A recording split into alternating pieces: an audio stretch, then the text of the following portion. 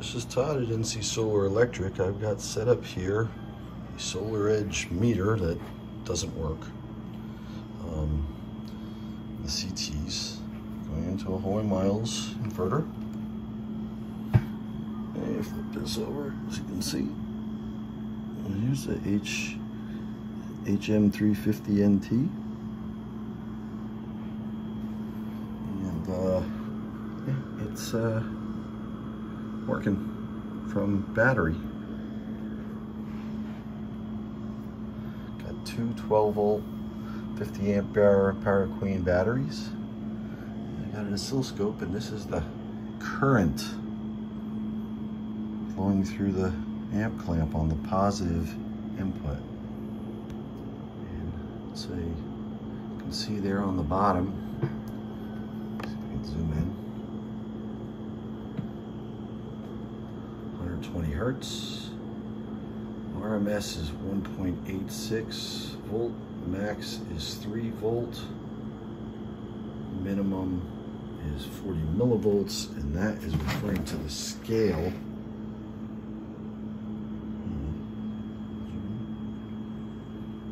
Currently on the 1 millivolt equals 100 milliamps. So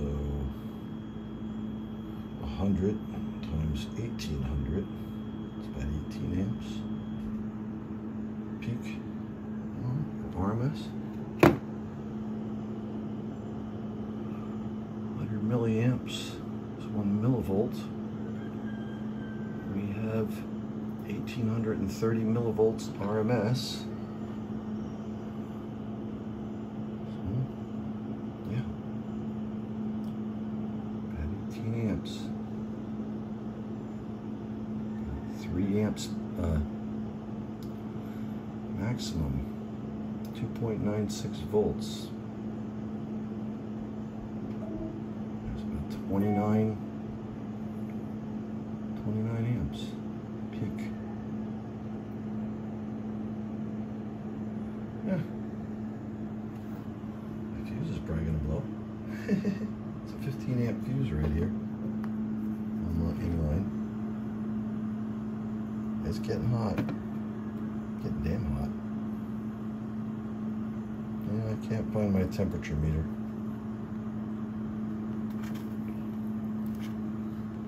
And it's putting out about 256 watts right now. So it's working. But it looks like I need to increase my wire gauge and my fuse size and all that good stuff. Get back to you. Alright, I put some breakers in here to protect the wires to the meter and put the CTs in the box. Eventually everything will go in a box. The Solar Edge meter did not work. It has the wrong address. I think it's 1016 and Hoymiles is looking for 10C1. So that doesn't work. I did order the right meter. Hopefully somebody will buy something and I'll find some way to pay for it. Hey. Anyway, I hooked this up. It's currently running on battery. My battery, a little battery charger. There's a little instability in the current from this Drock buck converter. I have it current limited at 6.4 amps, well 6.3 amps. It's current limit. Cute little model. You dial in the voltage, dial in the current, and it puts a current limit on it, because without it, it draws like 30 amps peak, which it's only rated for 11.5. So right now, our mean current is 6.3 amps. It says 60 millivolts there. The maximum is 14.2. The RMS is 6.5 roughly. There's this instability. You can see if I shrink the time base, it works pretty good for a little while and then it gets unstable.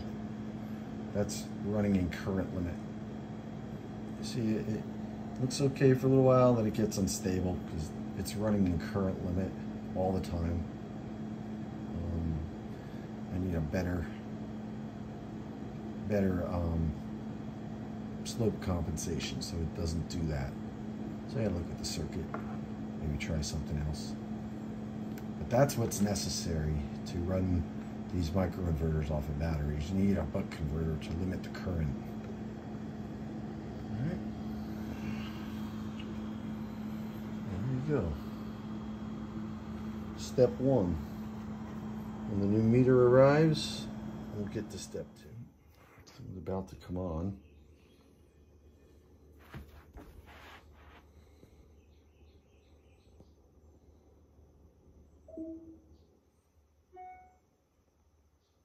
Just came on. Not much current. Ramping up. 5 amps. 5 amps. Oh, that's so nice. Look at that. So here's what I did. I had this big 2 ohm resistor, which is probably higher resistance than it should be, but see, now it's no longer going up to 30 amps and it's putting out power. Let's see here.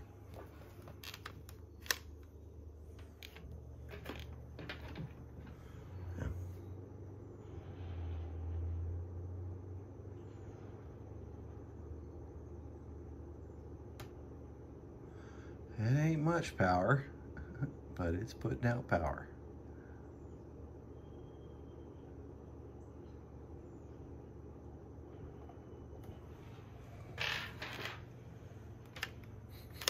I can smell that resistor getting hot. Yeah, so it's probably 50 watts it's burning. Yeah, that's 5 amps, 25 times 2. Yep, 50 watts. Yeah, it's getting hot. I can handle 50 watts, right? It is a 50 watt resistor. I'm running it at its max. Woohoo! It's working though.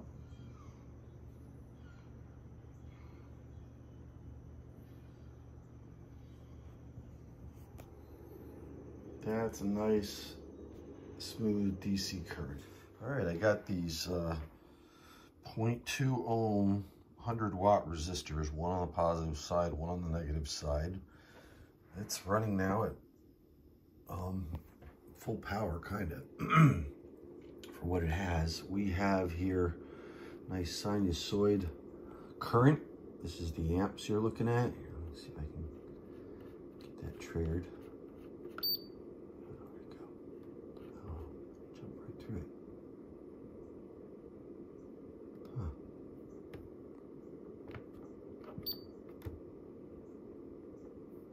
Oh, maybe the trigger's set wrong.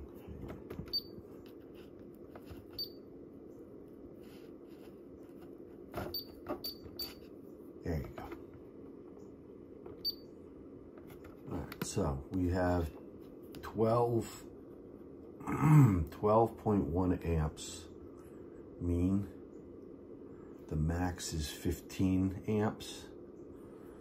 So 15 amps, the inverter is rated 11.5, so it's exceeding the inverter rating, but the reason for that is because we're only at like 24 volts, 26 volts. So I ordered another battery, third battery coming in here. Then that current should be right where it's supposed to be with a couple of resistors. That this is gonna dissipate some power, but it'll dissipate a lot less power when I have 36 volts on it. So that's where we're at. It's working, it's running. Not even warm yet. So it is what it is. This looks like it could work. I also ordered a JFET. The JFET can be connected up with the source to gate, I should say, drain to this wire, source to this wire, gate to this wire. and it will act as a constant current source, which would mimic exactly what a solar panel does. Don't know if it'll work for sure, but that is the other test I want to do. All right, this is Todd at NC Solar Electric, the DIY Solar Power DIY Helpdesk. Yeah, the DIY Helpdesk, that's what I call it. So if you need any help with your DIY projects, give me a call. I've got Hoymiles inverters. I've got panels for a good price. I've got racking. I've got the power field buckets. I've got home grid. And home grid with solar combined. So give me a call. 877-58-SOLAR. Ask for Todd. Take care. Have a great day.